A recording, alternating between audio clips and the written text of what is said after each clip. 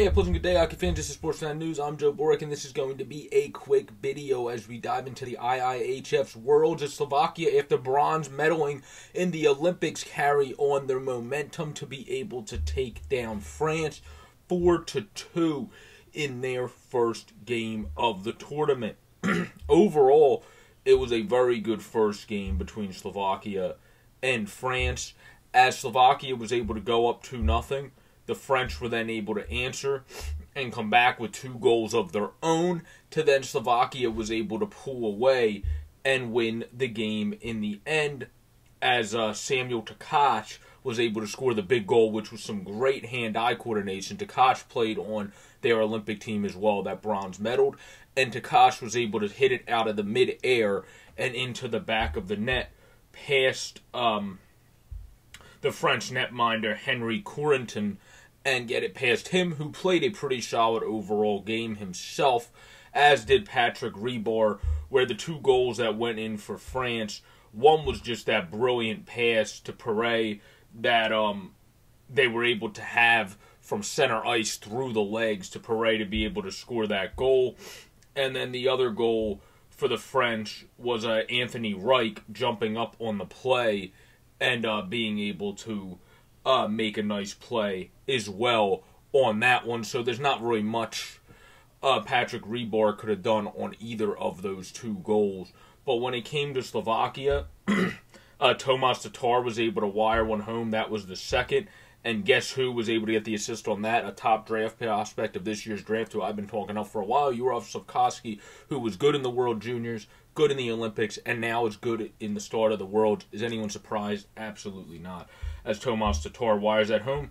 And then he didn't get on the Regenda goal that he was able to put home on the nice rebound, sticking with it in front. Mario and Roman Milos got the assists on that one.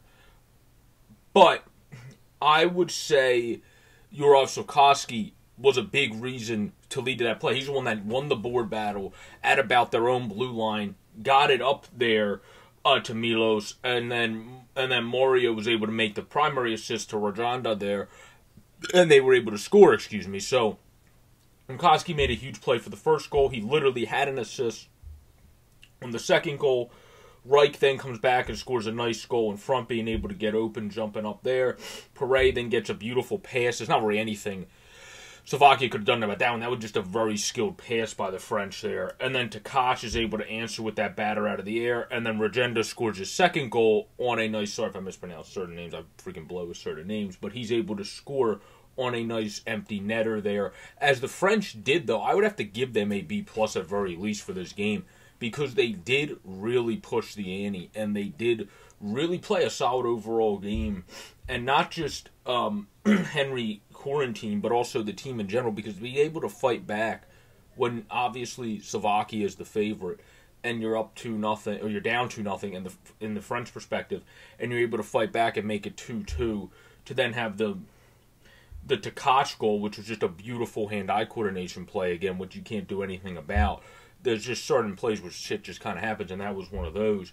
And then you go into having Regenda seal it. So I thought this was a great first game from the French, but an even better first game from Slovakia to carry their momentum from getting their first medal into the Game 1 in the IIHF Worlds. This has been a quick recap of Slovakia versus the great country of France, as the great country of Slovakia takes Game 1 in the IIHF Worlds, as they were able to beat France 4-2, but France definitely gave them a run for their money. Peace out, everybody. Stay safe, and please subscribe down below or above, and these use widgets to keep the channel growing to the goal of 250 or more by the start of June.